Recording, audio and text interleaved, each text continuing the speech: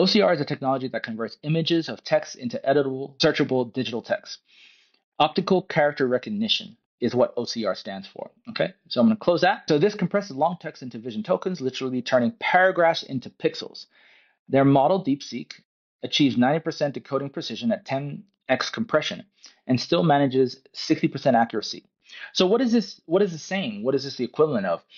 So essentially, instead of reading the tokens, what it's doing is converting those tokens into pixels and then reading that and achieving the same accuracy without going through the traditional process of trying to read every single token in the traditional way.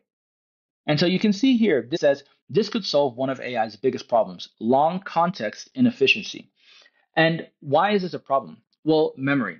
So it's a really interesting thing because if you see how AI is replicating human beings, right? We often get really surprised or impressed by people who have good memory of things in general, right? If somebody remembers your name or remembers something that happened in the past that you might have forgotten, it's quite impressive, right? And so we are starting to project our own expectations of that intelligence into AI.